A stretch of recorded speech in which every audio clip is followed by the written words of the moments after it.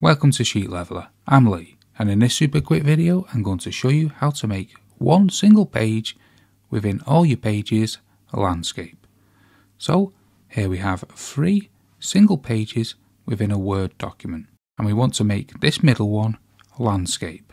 So what you'd need to do is come down to that middle page, then come up to the top and select Layout, then drop down Breaks here and select Next Page.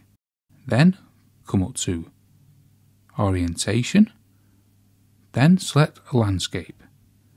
Now to make the bottom one back into Portrait, come back up to the top here, select Next Page, then change the orientation to Portrait. So that's how to make one page a landscape in Microsoft Word.